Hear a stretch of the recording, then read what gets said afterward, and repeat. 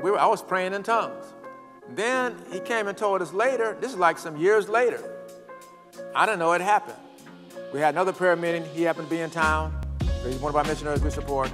And so he came and got the mic. We had some testimonies, people to share testimonies. He shared, and he shared this. He's back over here in the back of the church. He says, you didn't realize that you spoke in tongues, and you spoke in my Taliban language. I never, at that time, didn't know about Taliban. I didn't know about Taliban until after 9/11. I said, I heard about Taliban. And he said, God spoke to you in my language.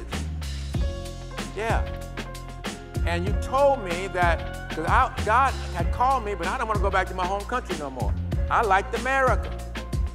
And God said, I'm calling you back to your people and go back to Pakistan and minister the word of God to your people. But he was fighting it. But when he got that word from me like that, he was good. He wasn't going to disobey God now. That's referred to as one of the gifts of the Spirit, the word of wisdom through tongues.